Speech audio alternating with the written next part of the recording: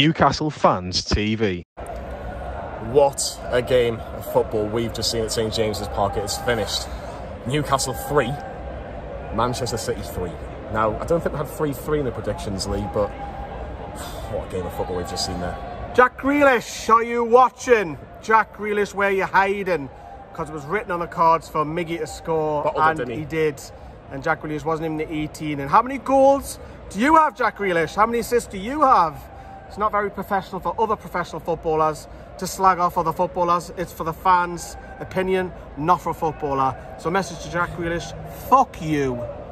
Sorry, I had to get that off my chest. Okay, we'll move on. I had to get that off my chest. I'm sorry, like, because not on. Not the best start from Newcastle, though. Ilkay Gundogan. The one thing I would say about Gundogan, he just finds himself in pockets and pockets of spaces. So many times we've seen over the years, and he just found another pocket of space today. And Manchester City were 1-0 up, and he just seemed to find a gap between Cher and Trippier, didn't he? You came doing the scene as half time. I couldn't tell whose fault is it. I still didn't know. I haven't seen any of the goals back or anything, but that looks a bit sloppy for me. I can't quite point the finger just yet because I haven't seen it back, but you're thinking 1-0 doing after 5 minutes, thinking, oh yeah, it's going to be 6 or 7s, yeah. Yeah, that was probably the worst feeling. You think, oh, it's 1-0. If we go 2-0 down after, say, 15 minutes, you think, no. But what a retaliation from Newcastle, what spirit from Newcastle. I think that'll be the big thing that we'll take from today. And Alan St-Maximum with a fantastic ball down that left-hand side. Miguel Almiron, I think it hits his cock, if I'm honest. It goes in the back of the net. VAR. His cock's bigger than Jack Grealish's. Well, VAR got involved after the linesman disallowed it, and Newcastle managed to get the equaliser. They thoroughly deserved it. They played some fantastic football going forwards. And then, believe it or not, Lee, Newcastle went 2-1 up. What a goal that was. What a great counter-attacking goal. Maxi again, great ball. Callum Wilson, what a touch. Right foot, into the box, left foot, great finish. Newcastle 2-1 up with about 5 minutes to go at half-time. It's just, we're scoring worldies. I know you're going to talk about the free kick in a minute. We're just scoring worldies all season. So, but the thing is, Alan St-Maximum's getting criticised for his stuff that he was doing yesterday at the Metro Centre, which we were a part of as well. There was some criticism in the comments, and he's being all flash and all of that. And look, he's come and produced the goods today. Alan St-Maximum's right up there for me.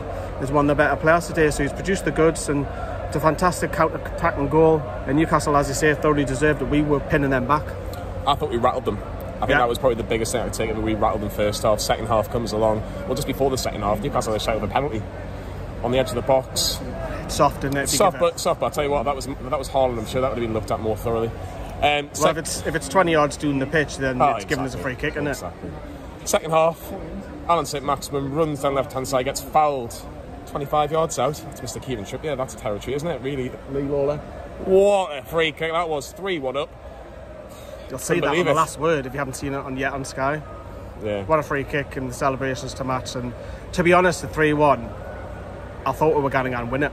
I did. It's just like it's a 2-goal cushion, and that's so early in the game, which is probably the wrong time to score, because if that happens 10 to 15 minutes later, you're going to win the game, didn't you?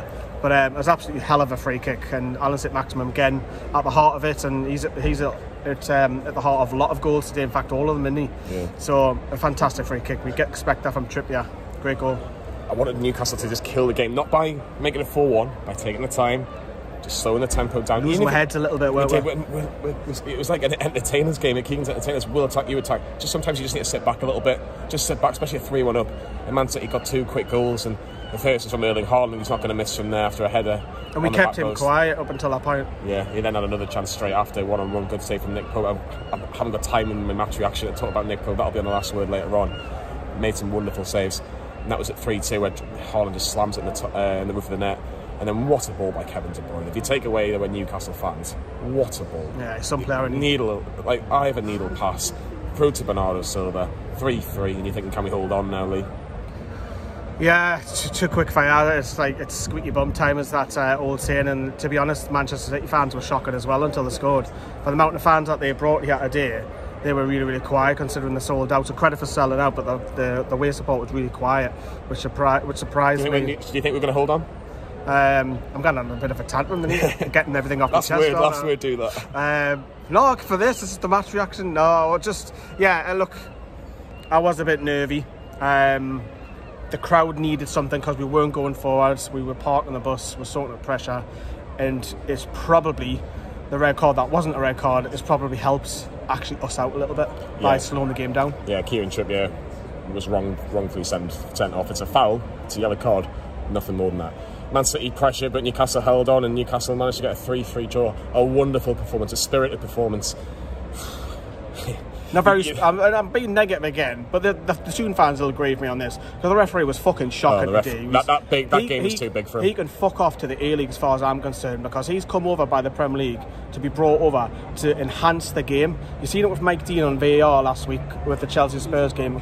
He's been taken off this week. Now we've got an Australian in charge who can't even fucking referee, and they've seen so many chances. You're not fit to referee. I am actually happy today, people. I'm just getting a few things off my chest, which has been bubbling for a while. Yeah, very happy. I am. Referee not good enough, but Newcastle certainly were. It's finished 3-3. Get your man of the match in the comments below. Like and subscribe to Newcastle Fans TV, and we'll see you all very soon.